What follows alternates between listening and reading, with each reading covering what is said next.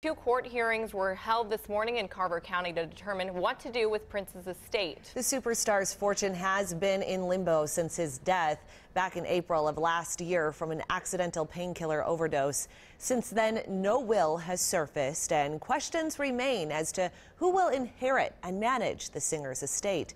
Mary McGuire was at those court hearings this morning. Mary, do we know who could be on the list of potential heirs to Prince's estate? Well, court proceedings and filings have been happening here in Carver County Court for months after the death of Prince, and so far a judge has named 6 potential heirs to that estate. They are Tyka Nelson, who is Prince's only full sibling, and 5 other half-siblings. We thought we may learn who the official heirs will be and how much they would get today, but a judge did not make that decision. Instead, they dealt with what entity was going to manage the estate. Would a representative be appointed to manage that estate along with that heir or heirs? And if a final inventory of Prince's estate was accurate. Bremer Trust initially was called in on an emergency basis because Prince didn't have a will. Documents filed in Carver County Court show Prince had multiple properties in both Carver and Hennepin County, bank accounts with more than $110,000 in them, and 67 gold bars. In all, his estate could be worth between $100 and $300 million. But many things haven't been valued yet, like his musical instruments and his jewelry. That made it a challenge for inventory to take an inventory of such a music icon.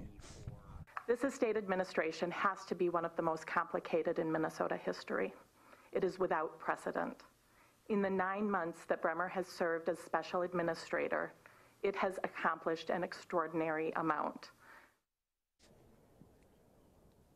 Now, all of those non-excluded heirs that we did mention at first, those 6 people who have been named, they did agree that the bank in charge of the estate should be moved from Bremer Trust to Comerica. They were divided, however, on the representative that should be appointed to help those heirs manage that estate.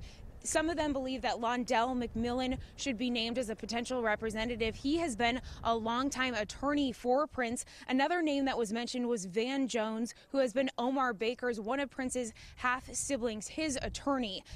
No decisions in all were made, but we do have our very own Reg Chapman, who is sitting in on the court proceedings today. A camera was also allowed in court, so you can watch what has been happening. We will bring you the latest as if any decisions have been made, both on air and online. Back to you. All right, Mary McGuire, thank you.